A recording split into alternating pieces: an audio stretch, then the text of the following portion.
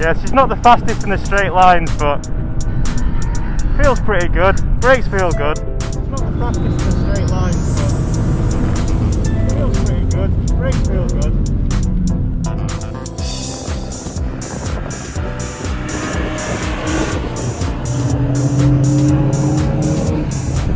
That was a big lock-up.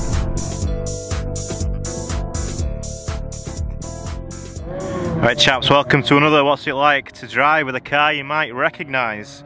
If you watched my video a couple of months ago where we were looking at a new daily driver and went to see 3 BMW Saloons, a 7 Series, a 5 Series and this 3 Series, an E36 323 Sport.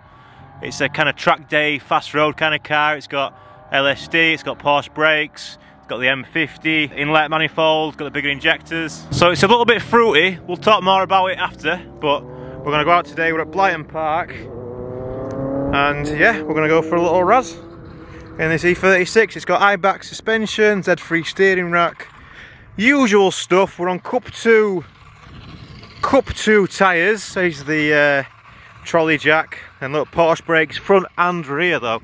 We've got front and rear with the Porsche brakes. So it's a Saloon obviously as well. Stiffer chassis than the coupe, don't you know? Just obviously the coupe has the pillar stalls. No pillar stalls here. LSD from a 328 Sport. It's a long ratio, 293 ratio. But yeah, should be having a good time. So let's not waste any time. Let's get out and see what it's like. So I haven't driven an E36 for a while. So remember we're at Blyton Park. Just going out now for a little send. I'm a little bit of a strange driving position. Well, not terrible. Brake pedal feels okay. Oh, we're getting a little video. Yeah, very high up at the front now. My E46s and my E36 that I used to have always had the seat rails mounted to the floor, where this is on sliders. But also, if you notice, look where my legs are naturally, the steering wheel's kind of over a little bit. And that's something that the aftermarket rails used to do. They used to move you over to the closer to the tunnel, whereas this one definitely feels like I'm, you know, over that way just a little bit. But we'll give it some stick out of here. That.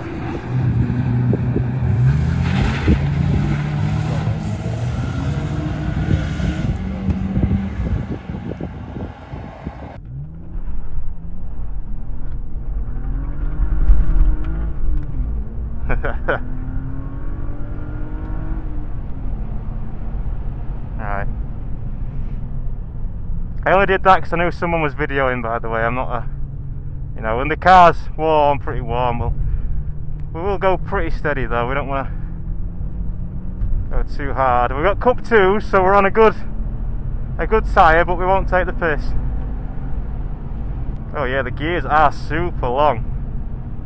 So remember, it's a 323, but if you're not into BMWs, that does not mean it's a 2.3 litre. That means it's a 2.5 litre. So it's a 2.5 M52 with an LSD from a 328 Sport.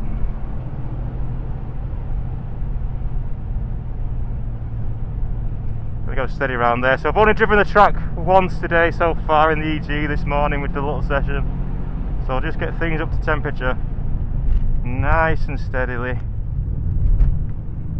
Probably want to be in second gear for that.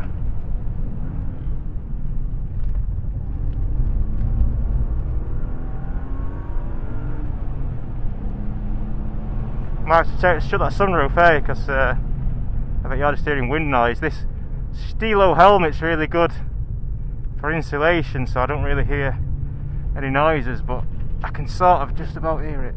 So let's just close that. Right, are all the windows up? I think they are. All 4 electric windows, that's insane, Jeremy. 4 electric windows. I've got a yellow flag up here.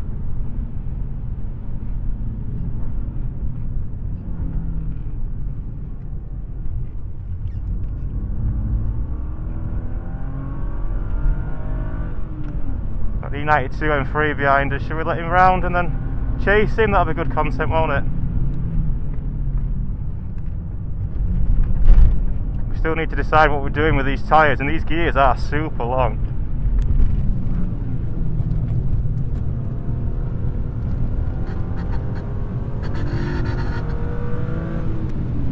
It's an interesting sound. See, we can keep it in third around this fast section. I mean, I know I'm not keeping a pin just yet, but we're going to have to go down second for here.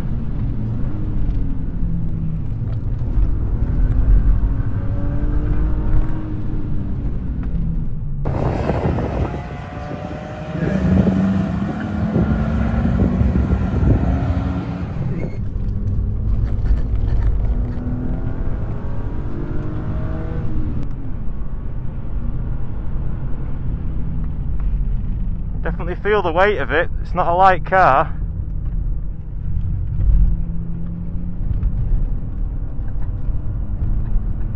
So slow to rev too. Are you letting me by? Yeah.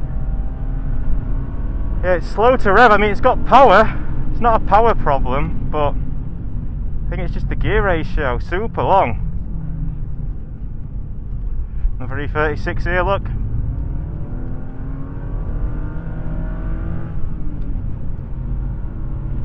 Just using second and third all the way around.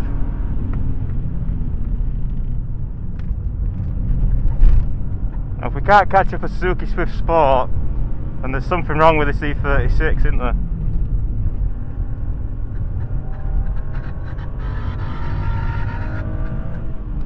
There's some kind of ghost trapped in the steering column going around that corner.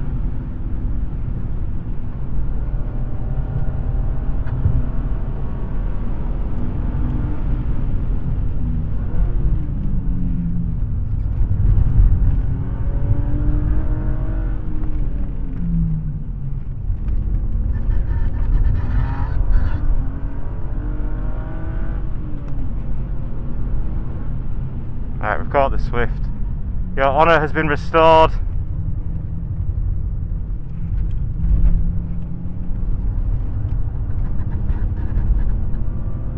Come on, E36. Why is the road just getting past? Yeah, she's not the fastest in the straight lines, but feels pretty good. Brakes feel good.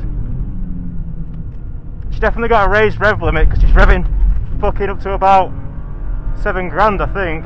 Here, look, revving up to about 7.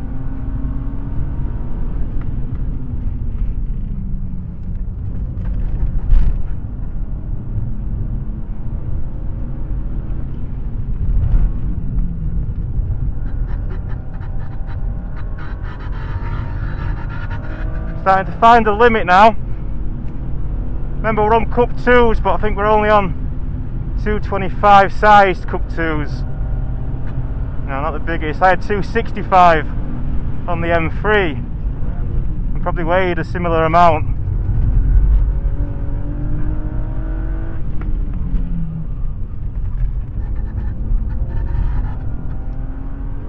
Definitely got some brake locking going on. It's meant to have ABS, but I don't think it's working that well. I guess when you put the bigger brakes on, it can cause some issues with the ABS systems, eh?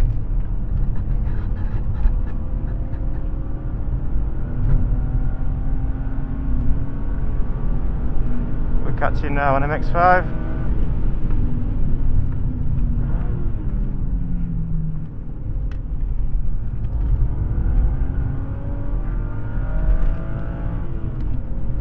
Nice day for an MX-5.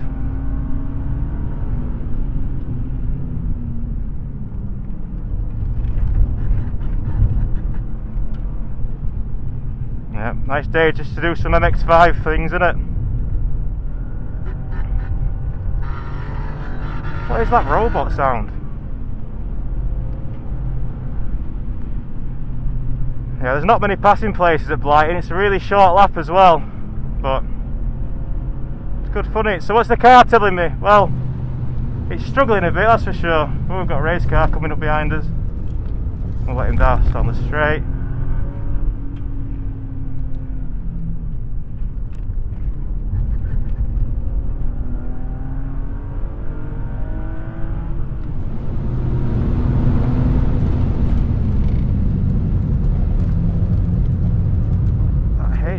that baling somehow. I wonder how they've done that.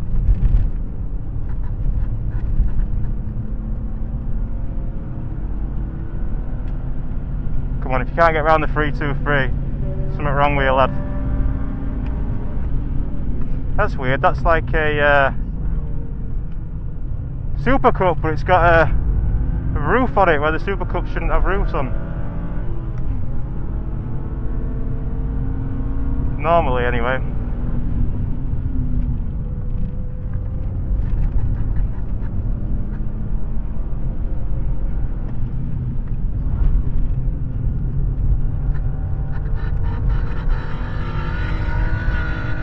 What is that sound? Interesting sound. Right, I best give it a little drift for the camera. Where is he? Is he still videoing? Oh, he's up there, look.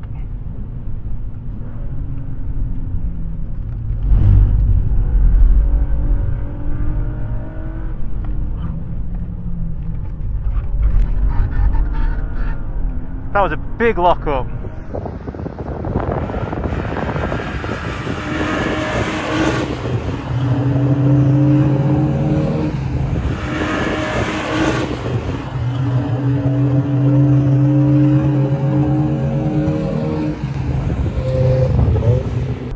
That was a big lock-up. Yeah, I don't think the ABS is working that well. Let's just go a bit steady. I think we'll pit actually. I don't want to ruin his car. We've had a good little time there, but we had a big lock-up then. I don't know if it came across on camera at all. Did you feel it? He did tell me he thought something was acting a bit strange on the ABS, and yeah, I agree. Something not quite right with the ABS. Grip spoil though, it wants to understeer more than it wants to oversteer. Yeah, I don't want to be responsible for killing someone's car, you know, if it's got a problem. No, I don't know what that, I think that's just a brake pad wear sensor that we've got on there, but definitely felt like there's something funky going on with the brakes, as if the ABS wasn't doing a lot, but I don't know. So, decent performance though for a fast road car, eh? So thanks to Pete for letting me take his car out. Enjoyed that. Definitely could be improved a lot, but you know, these cars are just quite nice where they are, I think, at the minute, especially where the numbers are going on them. They're obviously worth a decent price, you know, and do you really want to do too much to them to make them better on track when, you know, it's not going to increase its value that much, is it, compared to what it's worth? This car's for sale for £7 grand, £7,000, which is, you know, for the LSD, Eibach coilovers, all the good stuff, M50, low mileage, 108,000 was it? 118,000 miles, you know, relatively low mileage really. Oh, so let's say average miles then, not low, but if it's over 100k it's not, it can't be low, can it? But you know, reasonable mileage. Yeah, nice motor. Right, well, I've just been out in the E36. So, first impressions, well, I think it's definitely at the limit of a fast road car, and it's knocking on the door of track day territory, but it's not quite there either, because it's still soft, it's still got road tyres on it, it still wants to bounce about a bit, but maybe it's over braked for that, because yeah, the ABS, I mean, it's an E36 in it, so we're not talking the most advanced MK60 or whatever they did on the you know, mid-2000 BMWs. This is a very early primitive ABS system, and it weren't doing a lot. Not with those Porsche calipers on. Yeah, it wasn't doing a lot at all. There was a few times where I thought, oh fucking hell, especially on the lap just before pitting. I thought, Christ, ooh, what was going to happen? I didn't even know what was going to happen, and I don't know if Pete got it on the external shot or not, but yeah, that was locking. I don't know if it's front or rear or what, but definitely there was some locking going on. I think it was rear, but car wasn't slowing down. Maybe the brakes are just, you know, they're trying to stop quicker than what the tyres can give, because you only obviously get a certain traction budget with your tyres, and you know, we're on Cup2 tyres, which are good tyres, but you know, like I said, we're on 225 size, and we're on a car that weighs probably 1,400 kilos. You know, maybe a little bit less than that, but asking a lot of not a lot of meat on the ground, you know, despite what compound it is. And then we've got those Porsche 4-pot front and rear calipers just, you know, doing all they can to slow it down, but you're going to be limited by your tyres, and I think we were. I think we were limited by the tyres, and obviously the ABS wasn't helping, but yeah, no, it was good. Other than that, we had a little moment at the chicane as well. Just hit the curb and it just sent the back end of the car out, but that was all nice and cool. The seating position wasn't great.